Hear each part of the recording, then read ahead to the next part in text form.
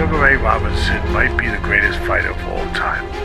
A lot of people feel he is. Because of his talents, his abilities, his consistency, 200 fights. We're never going to have an era like that again. Miami started wearing, the same kind of stuff, and he wanted to dance like Sugar Ray. And he would say it a lot when he's training.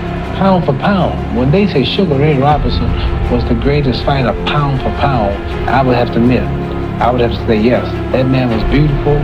Timing, speed, reflexes, rhythm, his body, everything was beautiful.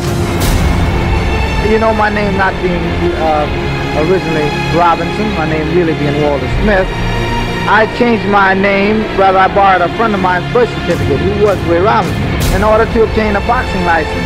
And I started fighting as an amateur under the name of Ray Robinson. And thanks to God, I was very successful in popularizing his name, and I had to keep it.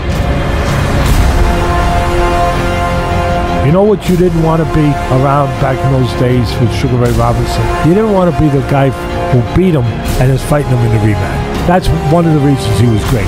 Because if you were lucky enough, and very few people beat him, but if you were fortunate enough, good enough, whatever, to beat him, well, in the rematch, you usually got knocked out.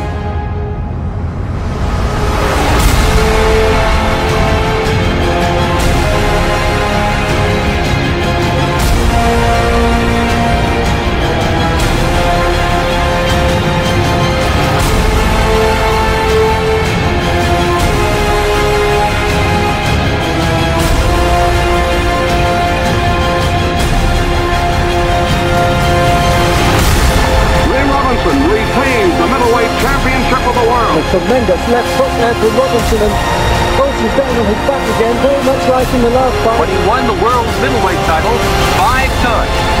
Sugar Ray Robinson, pound for pound, the greatest fighter of all time.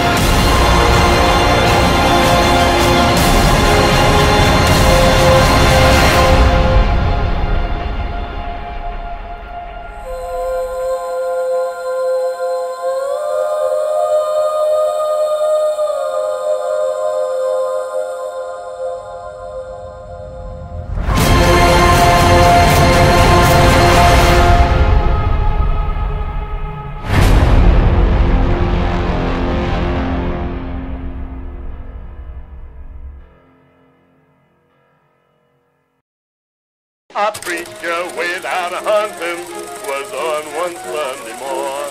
Of course it was against his religion, but he took his gun along. He shot himself some very fine quail and one big measly hare. And on his way returning home he met a great big grizzly bear.